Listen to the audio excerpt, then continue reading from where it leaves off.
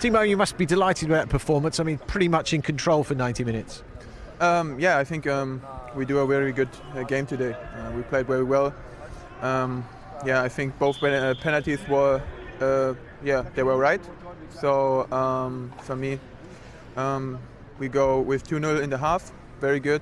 The red card was also good for us because, we have one more man on the pitch and we can control the game from behind.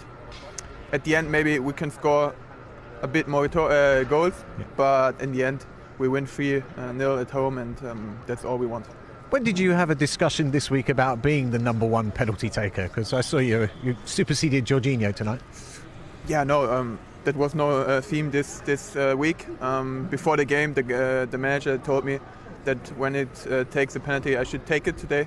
That it gives 2 today, it's a little bit crazy, but not all days. But I take it, and good goals for a striker, and I hope I can go on like this at the scoring, but also at penalty taking. That's the kind of responsibility a top striker should have, isn't it? Yes, of course. I think when you want to score at the end 20 or more goals, you have to take a few penalties in the season. That's the thing which gives strikers the goals when you get on the high level.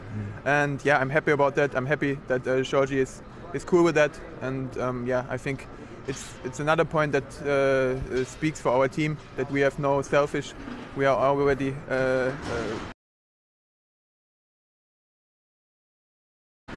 and now you and Seville have pretty much taken charge of the group. That's an important place to be now.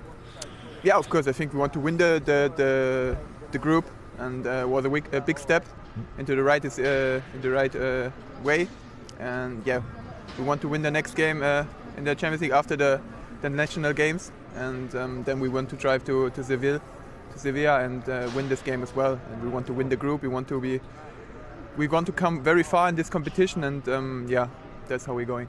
Thanks very much, Timo. Thank you.